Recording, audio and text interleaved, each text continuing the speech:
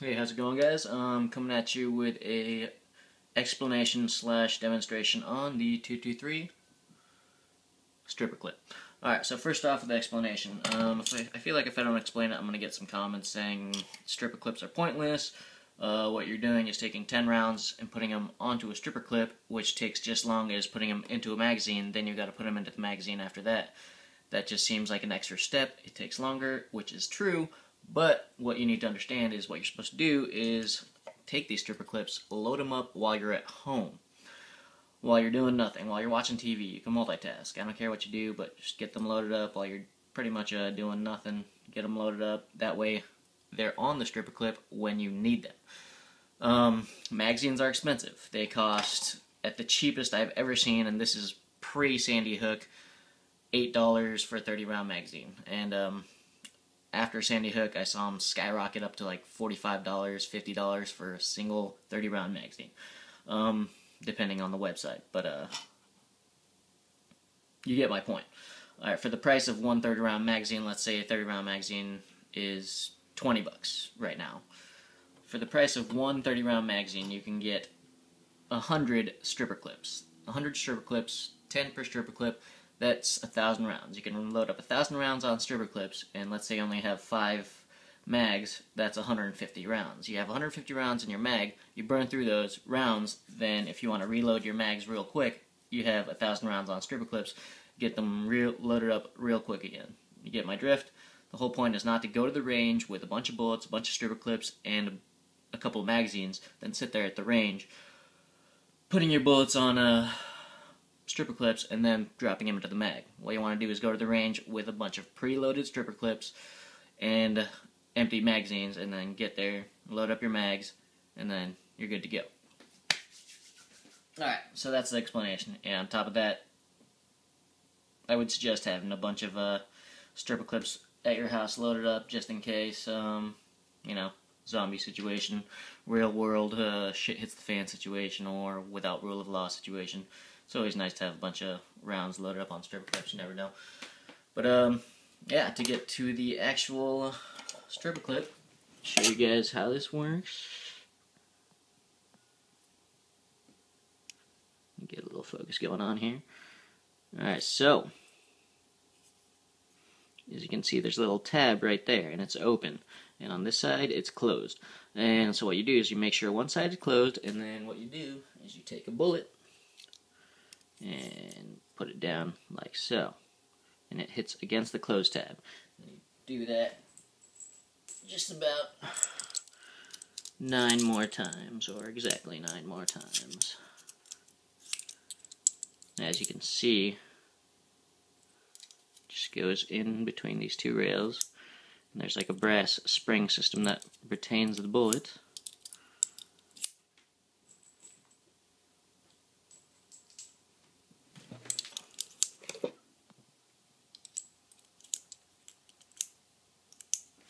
What you do is you take that second tab and then you close it. And that way 10 bullets are on a stripper clip. And that's to that extent. And then what happens is this is the spoon, also called a speed loader or a charger, and this goes on top of the magazine, and as you can see, the speed loader goes right, or the stripper clip goes right into the speed loader like so. Alright, so I'm going to show you the difference between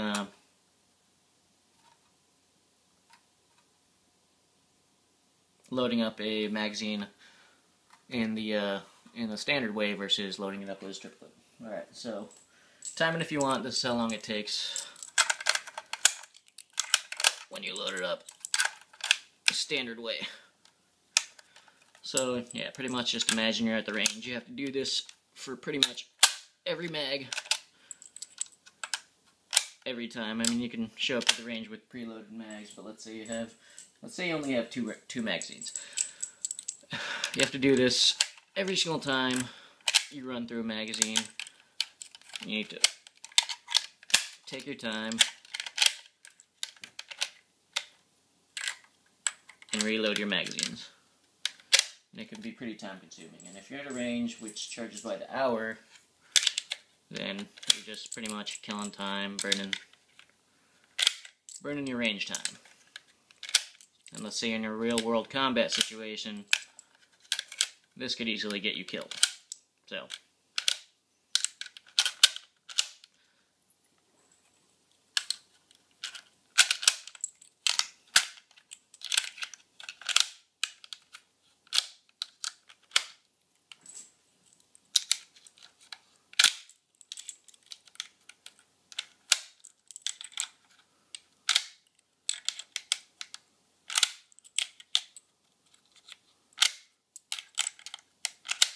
alright, and there we go. And that took a decent amount of time. And keep in mind that that was with all of the bullets organized in the same direction so that they are easier to load. And that still took a good amount of time. Alright, now to compare it with Speed Loader. And how I use this, as you can tell, there's two rails right here, and obviously on this other side right here. These hooks right here, or kind of just these grooves or whatever, just kind of hook right onto these that section right there. And as you can tell, it's kind of loose, so what I do is I put my thumb right there just to keep it stable. Put the stripper clip in where I showed you earlier. Now you just take one thumb as close to the stripper clip as possible, and what some people say is you can take the stripper clip and put it like on the edge of a table, like so, and then press down. That way the bullets stay while the stripper clip goes down, and then the bullets go into the magazine. But in any real world situation, you might not have a nice clean table edge handy, so I say teach yourself how to do it without the assistance of a table. And how I do that is like so.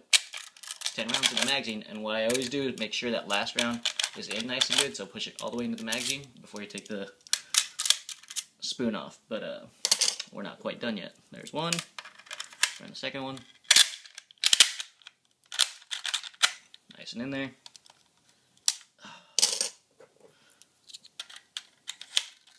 Alright, third one. It can start to get a little hard towards the end. Take the spoon off. There you go. 30 rounds. Pretty quick, right? Show you with the PMag. The PMag has these thinner grooves right here, so it actually goes on tighter and not really any wobble. So you don't really have to be as careful about putting your thumb right there because it is nice and stable. So there's 10.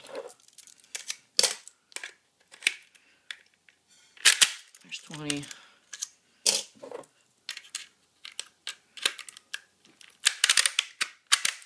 And then there's 30. Just like that, boom, ready to go. So yeah, that's comparison between standard loading and loading with the 223 stripper clips. Obviously, a lot faster with the stripper clips, but of course you do have to load them beforehand. So just be prepared, buy stripper clips, have them preloaded before you go to the range or before anything. Just have them preloaded for any situation, and you should be good. And yeah, that's pretty much my take on the stripper clip. Alright, thanks for watching. If you got any questions, comments, go ahead and post below. And yeah, I'll try to get to your questions as soon as possible.